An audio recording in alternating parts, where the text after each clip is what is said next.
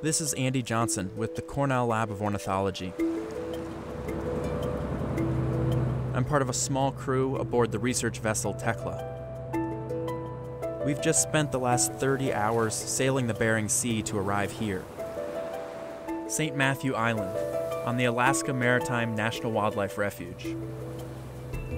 There are some unique birds that only nest in this area, and we're hoping to film and record their breeding behavior for the first time. St. Matthew won't be giving up its secrets easily.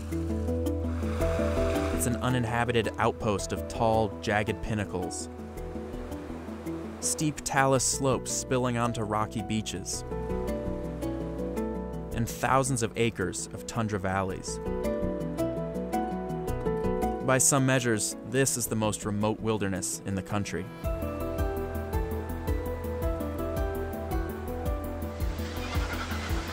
Refuge biologists collect long-term data on bird populations, which are essential to tracking changes in the ocean ecosystem.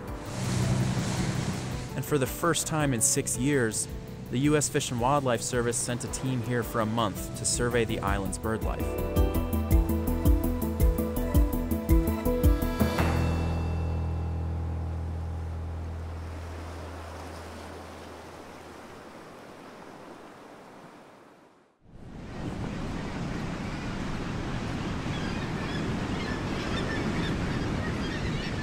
St. Matthew is critical for the birds arriving here. Past studies have found nearly 140 species on the island.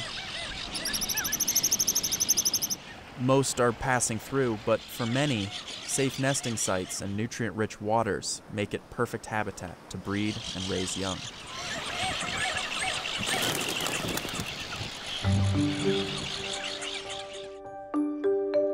The Alaska Maritime National Wildlife Refuge is a collection of protected lands spread across the coasts. Thousands of refuge islands provide habitat to around 40 million seabirds. Established as one of the first refuges in 1909, St. Matthew Island sits isolated, more than 200 miles from the mainland. Over 77,000 acres stretch 30 miles long and just a few miles across. We've only seen a fraction of the island. But with 18 hours of daylight, we should be able to finish our work. Stephanie Walden and Bryce Robinson are from the Alaska Maritime National Wildlife Refuge. And Rachel Richardson is from the U.S. Geological Survey's Alaska Science Center. One of their assignments is to resurvey two birds of interest, the Pribilof Rock Sandpiper and the McKay's Bunting. It's been, 15 years since anyone's been out to study these birds again. And really what we want to do is get a handle on the populations. We want to know what the status of both of these populations are. My colleague from the Cornell Lab, Irby Lovett, and I are trying to film their behavior and record their songs.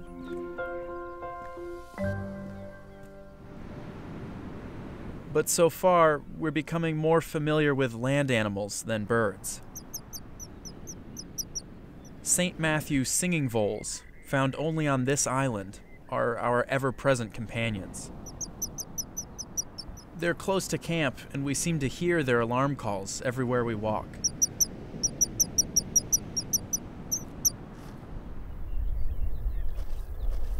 Voles are one of the main prey items for the island's other resident mammals, red and Arctic foxes. They scour the island on a constant search for food.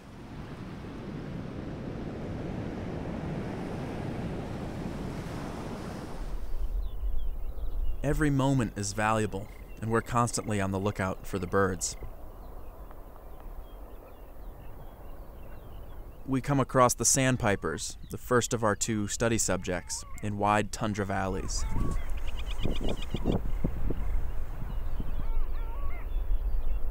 But their nests are tougher to spot.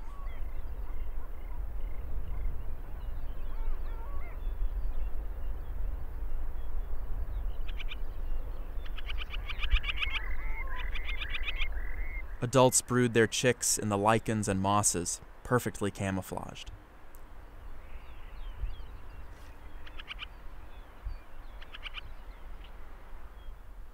And for good reason. Less than 100 yards away, long-tailed Jaegers are also nesting and patrolling the tundra.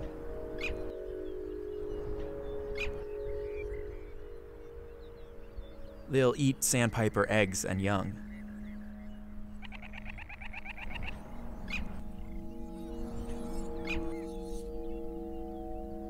So to find cover, these exposed chicks need to move quickly, just hours after hatching.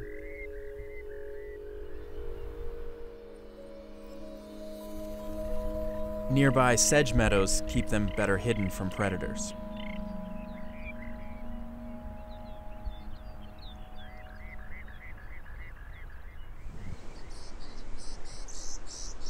To find McKay's bunting's nests, we rely on key features of the landscape.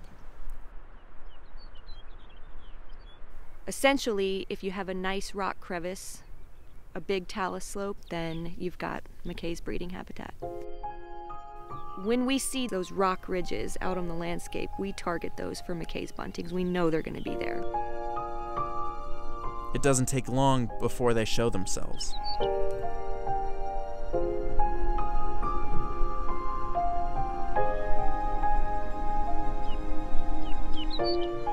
These birds nest nowhere else on Earth.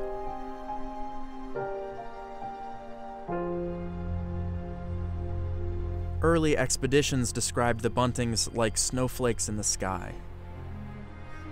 It's a behavior seen only in the early breeding season. Males perform this beautiful, arcing display flight, singing as they float down to advertise a choice crevice. And if they're lucky, an interested female will inspect the site's potential for building a nest. We watch as she gathers a bill full of bright feathers to line the deep crevice.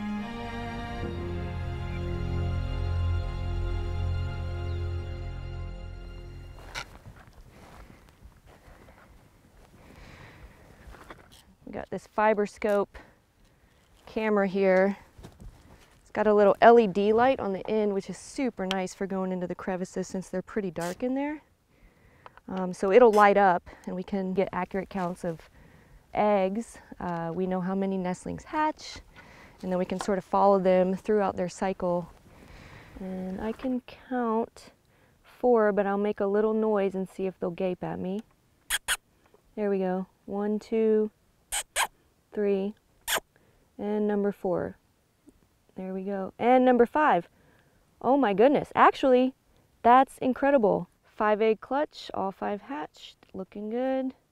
That's really all I need, so that's quick. That's awesome.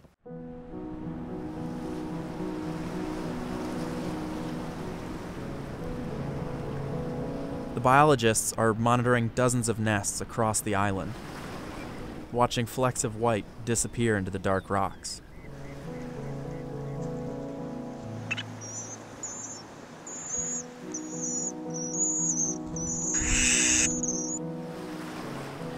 We're noticing the chicks stay hidden in the nest for nearly 2 weeks after hatching, much longer than expected for a small songbird. It seems like the buntings are taking full advantage of the safety of these deep crevices. Once the chicks finally leave, they're already capable flyers.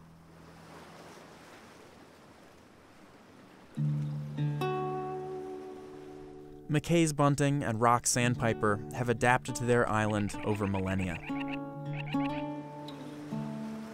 But they face an uncertain future. In spite of St. Matthew's extreme isolation, it's still vulnerable to the effects of climate change as the Arctic warms. There's no telling what future expeditions will find here, but it will certainly be different from what we are seeing. Still, we're leaving St. Matthew in awe of what we've found.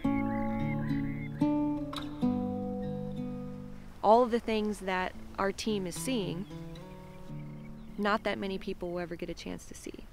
And so it is up to us to bring these stories back, bring these images back, and let people know that this place is special, these birds are worth protecting, and this work is worth doing.